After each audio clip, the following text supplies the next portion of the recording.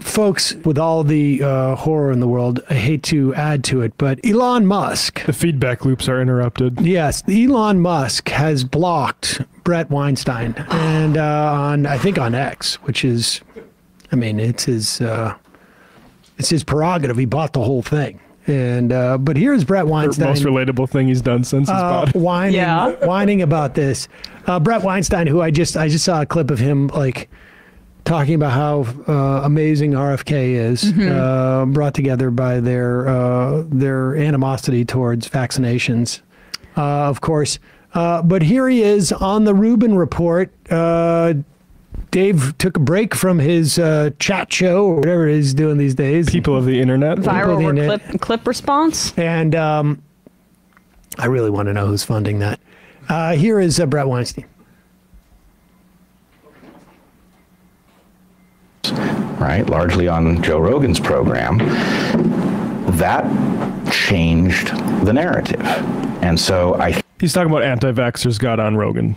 Okay, so I just want to be clear. That's one of the reasons why Rogan is reprehensible.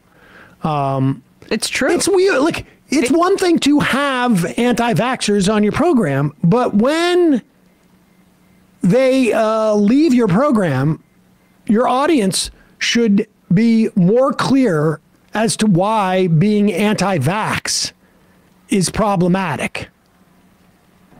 But that's not the case. I mean, I can't. No.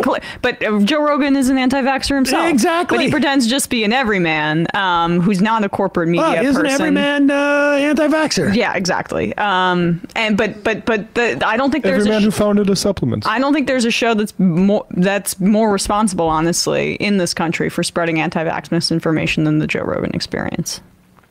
That changed the narrative, and so I think something has meddled with us in a unique way, because frankly there weren't that many people who could bridge the scientific to public. Sure, but connect that to Elon blocking you, because on one hand I think you're saying he's the good guy in this story, so I think there's one missing piece. Here's the connection.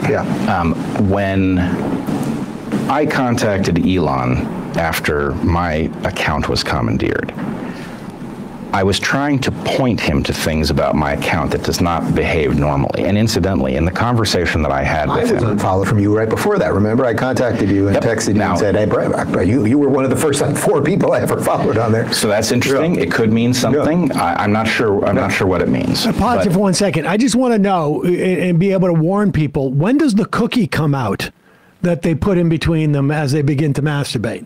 At what point? Because I just want to be able to warn people. We know at what point in the video the cookie comes out? Yeah. So Brett, I also say, like, he thinks he's sort of been targeted by the deep state or something. His account was hacked in one of those sort of like MacBooks, by these MacBooks things that David Dayen also. Yeah, I actually texted Dayen and I was like, hey, dude, I'll take one of those MacBooks. He's like, are you serious? And I thought you had extra ones at the Prospect. How do I know? But David Dayen didn't respond, saying, actually, this is very serious. I've been targeted by the deep state, Sam. Yes, the entire future of the country depends on us getting to the bottom of it. Let's do a sit down. Dayen can't reveal that he was targeted by the deep state with that Mac thing, because then he'll lose all his access. True. Good point. I was trying to convey something to him, which is, I think when as you know, because you talked to Elon about the things he was discovering inside of the crime scene that he bought. Yeah. And one of the things that he discovered was that there were lots of mechanisms that caused things to be deboosted that weren't labeled as such. And so he kept finding more and more levels. And I was trying to convey to him, look, I think you will find something special when you figure out what happened to us. Now, maybe that's wrong, but I wasn't talking to him privately about this for personal, selfish reasons, though I would love the problem to have been solved for those reasons. I was telling him that because I believed that in his quest to make Twitter into the new public square in which, that he would discover those things at the point he chased this down. So he then blocked me, saying, stop spamming me, which was a very strange thing for him to say in light of the conversation that he and I had had. All right, just to be clear, because then I want to go back to watch how Ruben's trying to think, like, how am I going to handle this? Because, to be clear, Brett Weinstein is nuts. Yes. Ruben is just dumb. Yeah. And so Brett says, look, I was trying to tip Elon off to the fact that something nefarious was happening with my account. Now, I wasn't doing it. I mean, of course, for me personally, I don't want something nefarious to happen. Of course, I want to be the main character in all this. But I want to make it clear that what was going on was something deeper than just me. It was bigger than me. Now, I was, of course, the subject of it because I'm so prominent and important to getting the truth out. Yes. And the forces of non-truthness in the deep state. That's almost incidental how important I am. But I was, yeah, right. I mean, just coincidentally, I'm really important. And I said, you should look into this, not for my benefit, but for your benefit. And then he blocked me. Said, stop annoying me. He said, stop annoying me, which was also very strange. As if something had happened.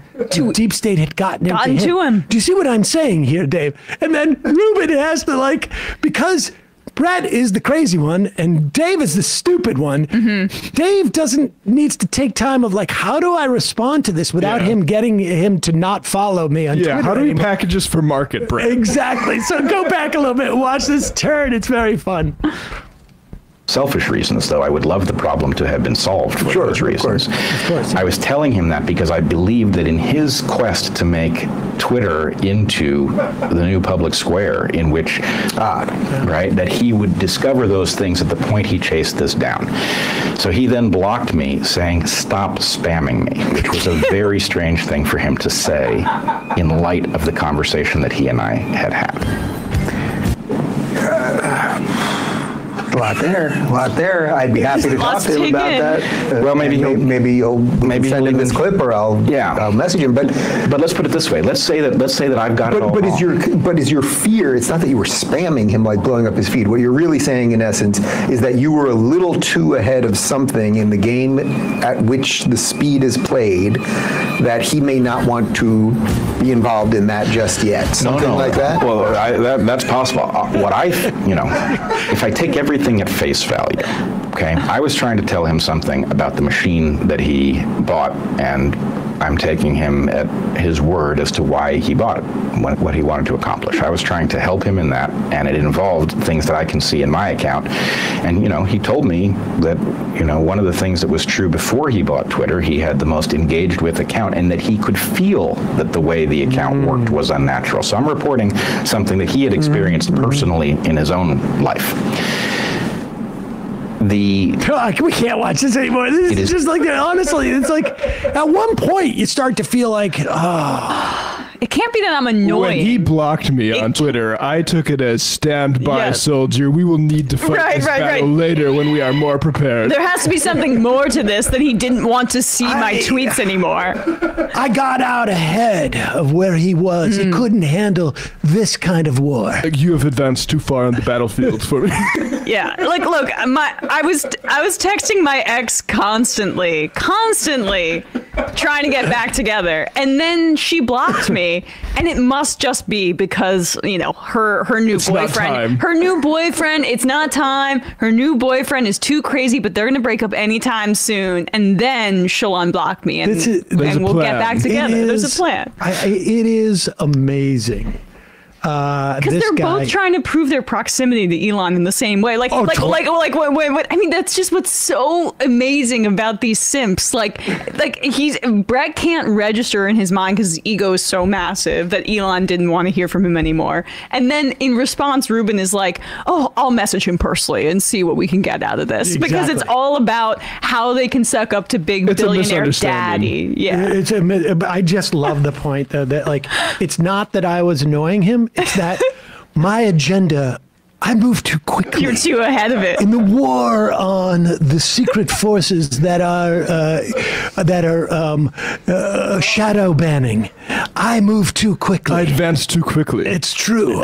He was in the rear. He was in the rear guard. I'm on the vanguard. Yeah, and when I'm on point. When he blocked me from Instagram, I took it to mean we need to get our supply lines ready for when you advance that far. Exactly. We don't have the forces yet to fight the war that you represent.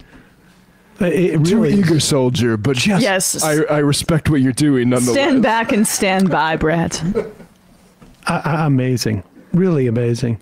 I should just add, and this really, I'm sort of fascinated by this. There's a story in the Wall Street Journal, just pop this up if you could, about Elon Musk that sort of came out of nowhere.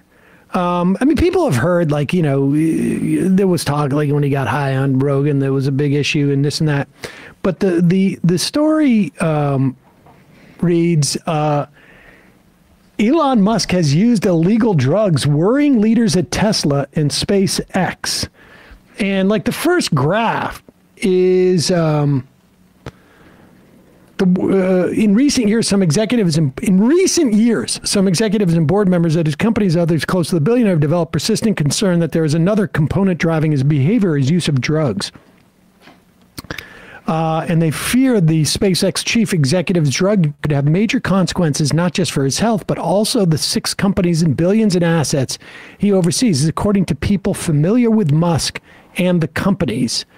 And then he goes on to talk about how he's used LSD, cocaine, ecstasy, and psychedelic mushrooms, often at private parties around the world where attendees sign non-disclosure agreements or give up their phones to enter. Yeah. Now, this happens to me when I go to some comedy clubs. Right. They'll ask for your phones. When I saw Chappelle, actually, yeah. They did. I mean, yeah, but not in private parties, I should say. But those private parties, like, you know, every athlete you know of or whatever, like LeBron James, when they have a party, they do the same stuff. Right? I mean, that's rumors. A lot of really, really wealthy people do this so that none of this stuff gets leaked when they want to party. Yeah. But look, you know, taking ketamine in therapy is not terribly sort of like, it's not. It hasn't had the uptake that, you know, that regular talk therapy has had, obviously, but it's becoming more popular. It's not that strange. I mean, I know people who, many people who have done ketamine therapy. But you can overdo it. I mean, not to like bring... that was the cause of death for Matthew Perry recently, who also, I believe, had a prescription for, but you know, you can obviously overdose. Yes. And use it recreationally. Yeah, and you can drink yourself to death. But what's more interesting, I'm less interested in the fact that the guy takes drugs. I don't know how often he does, but it's not clear to me from this article even that there's, you know, that it is like a day-to-day thing. What's really more interesting is that they're writing these type of articles, and there are people, whoever they are, that would be, you know, I guess, people familiar with Musk and the companies who are trying to undermine Musk. Yeah. And I should be clear. Familiar with Musk and the companies is probably not the deep state. It's probably the deep board members. Yes. At that point. The real deep state. Or people that own a lot of Tesla stock. Or a lot of space. I mean, that too, right. But like, it's just that the fact they're going to the Wall Street Journal also indicates that. I'm reminded Ronan Farrow in the New Yorker last August had a piece that mentioned ketamine as well, where they cited a ketamine researcher, Amit Anand, who confirmed that the drug could increase erratic behavior. A little bit of ketamine has an effect similar to alcohol. It can cause disinhibition where you do and say things you otherwise would not. At higher doses, it has another effect, which is dissociation. You feel detached from your body and surroundings. So, and I would just say Elon often thinks the world, the universe is a simulation, but maybe that's unrelated. I mean, who knows? I can tell you that with or without drugs, the guy is a charlatan. Yeah. And but it is interesting that some of those people who have been supportive of him in the past, which I assume if you're going to be involved in one of his companies, you would be supportive of him in some fashion, are coming for him now. So that's going to be interesting.